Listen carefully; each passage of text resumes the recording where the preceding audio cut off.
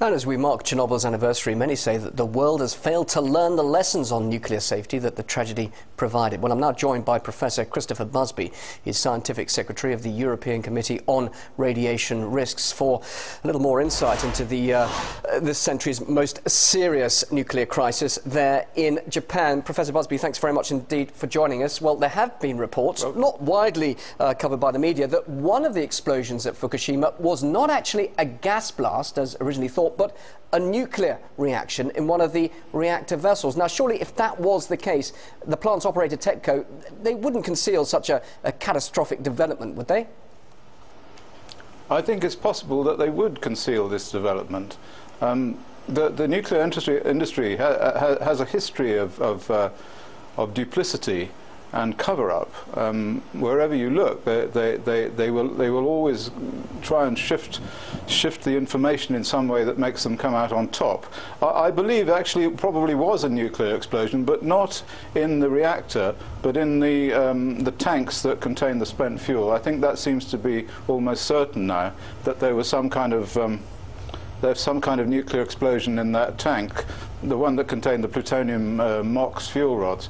I mean, anyone who saw that on the video and saw that enormous explosion wouldn't have believed that it was a hydrogen explosion. What would the consequences be if that is the case, that it was indeed a nuclear explosion, not hydrogen?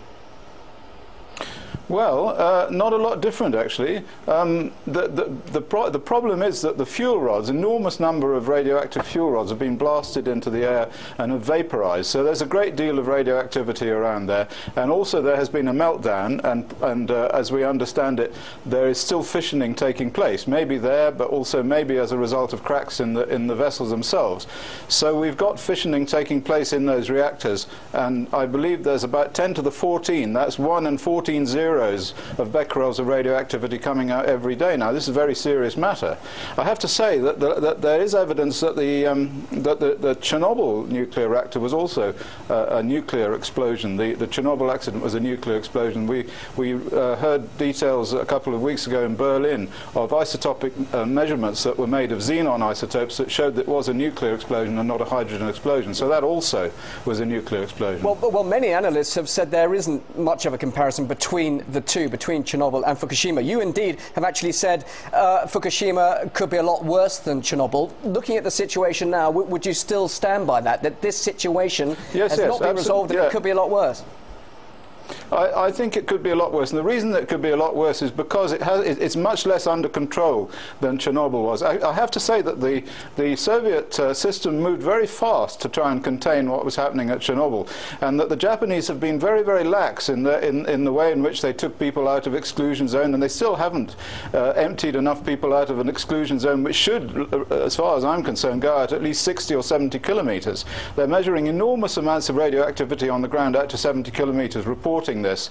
And these are amounts that are higher than the amounts in the Chernobyl exclusion zone. And we have increases in radioactivity near Tokyo or south of Tokyo.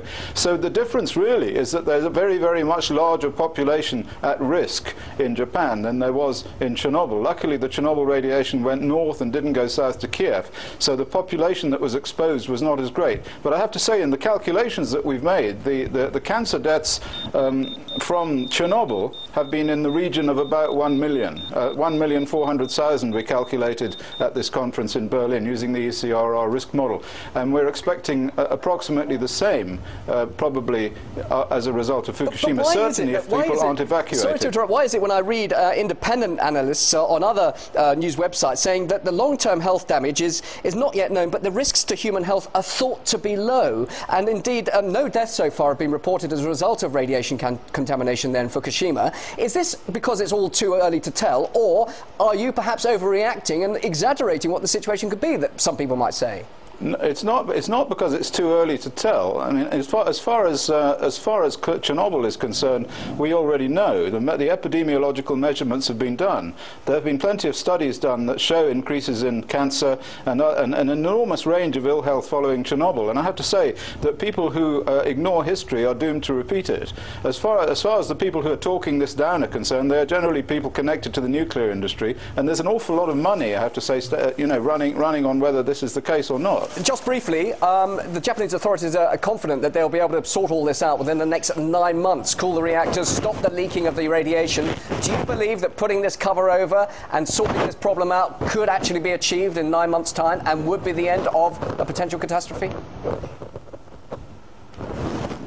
I'm sorry, I had some trouble with the earplug. I'm sorry, yeah, I think I've just lost you there for a second. Just briefly, are you confident, or perhaps not as confident as the Japanese authorities are saying, that this could all be resolved by putting this protective cover over the plant, and indeed that the reactors will be cooled down and the leaking will stop within 9 months from now? Is that realistic? I think it's unlikely. I think it's unlikely. If you put a protective cover over this, over a reactor which is still fissioning, then the fission products will just go into the ground and they'll be washed out into the sea and they will still come out. You can't seal a fissioning reactor by putting concrete on it. It's just not possible. And just finally, briefly, you mentioned washed out to sea. Chernobyl on land. There's Fukushima right on the Pacific Ocean coast. How significant is that in terms of radiation contamination on a much wider field away from Japan? Just briefly.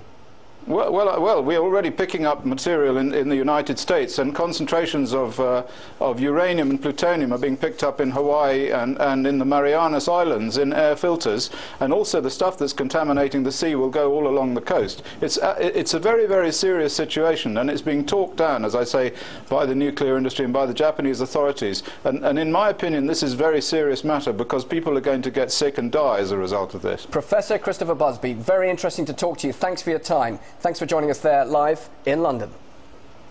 Okay.